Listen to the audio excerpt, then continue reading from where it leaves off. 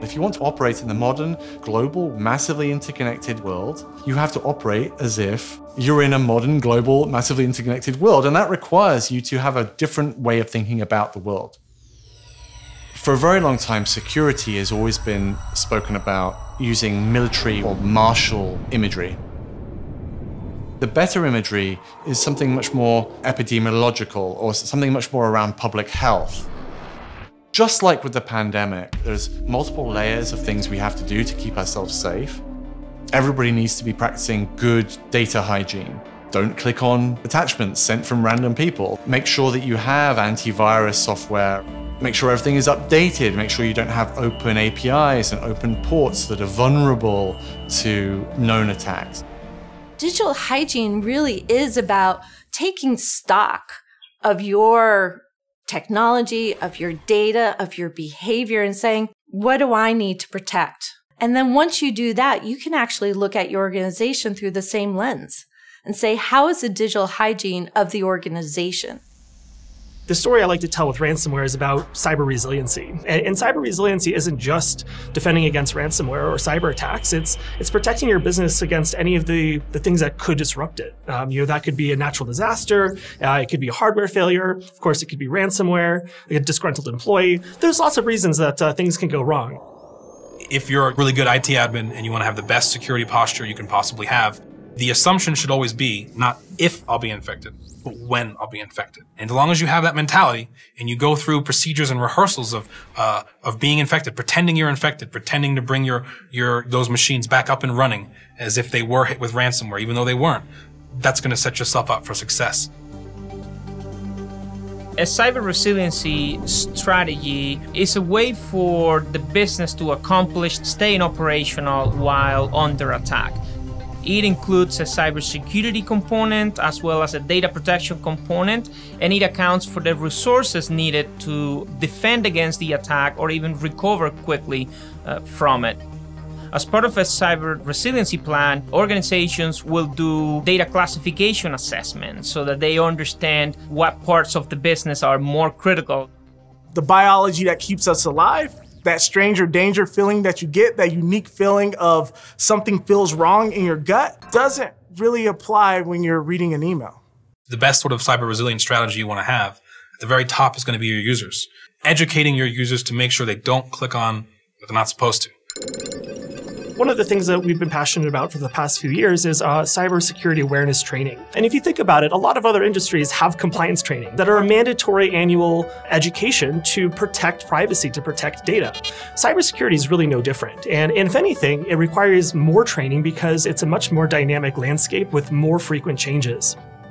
With computer-based training, you click next 15 times, you identify the variant of ransomware or the variant of malware, you get a little certificate, they put a gold star on the certificate, put it on the fridge, and you're done for the year. That does not address the problem. We found that if you only educate your users once a year with the standard test or phishing simulation, you're going to have around 30–35% of your employees click on that phishing link, enter their information. That's a problem. We found that if you educate them at least once a month, you can reduce that down to 10%. Security awareness training goes a lot farther than protecting your users from malware. It also teaches them a lot about scams and things that just seem off. And oftentimes if you trust that little inkling of like, hey, this just smells funny, or maybe I should ask the IT department before opening that email, you can go a long way in preventing that entire headache. It's key that your defense posture, tools, techniques, procedures, education matches the blended attack that the adversary is doing against you. When you click on a URL that they're not supposed to click on, it's going to a malware command and control server to download a malicious payload, or it's for a phishing link to gather financial credentials or credentials for whatever they're trying to get into. And so both of those are just URLs and IPs. And so that's our second layer. That's URL and IP reputation. That's our BrightCloud layer. And that may be only about 90 to 95% effectiveness, but that only has to work on the 10% that fail. And so you've got around 1 to 2% falling to the next layer. And so this is where our strongest layer, our endpoint protection, analyze a whole bunch of topical information on that file, leverage it with like the 50 billion file behavior records we have on our cloud database to let us know, hey, look, we've seen that file before or something like it. We know it's bad. go ahead and quarantine it before it ever has a chance to execute.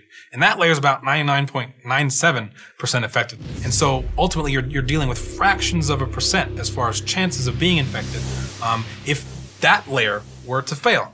And then we have another layer, which is based on heuristics. Heuristics layer is very similar to like the blacklist heuristics that you're familiar with from antivirus that you go buy at the store. Now, as always, at the very bottom, you have a reliable backup solution.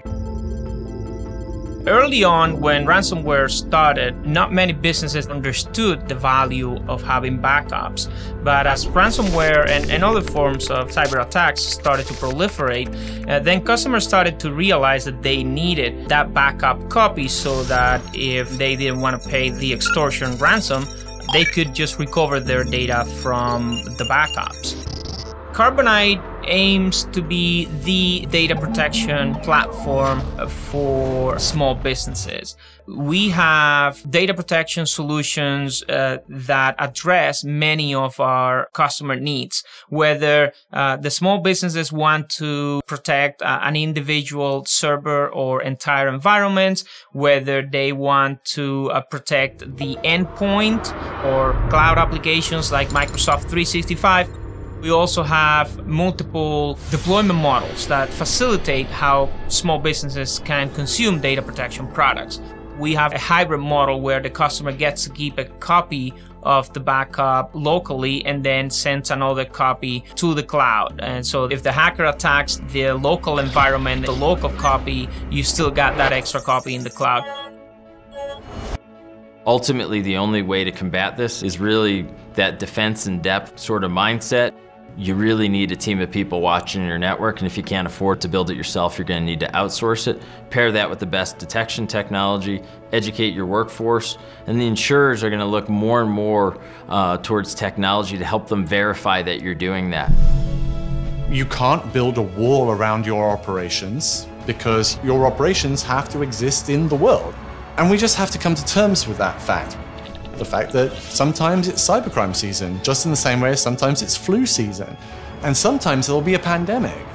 And once we know what it does, and once we know how to mitigate it, then we all do that. And we keep moving forward.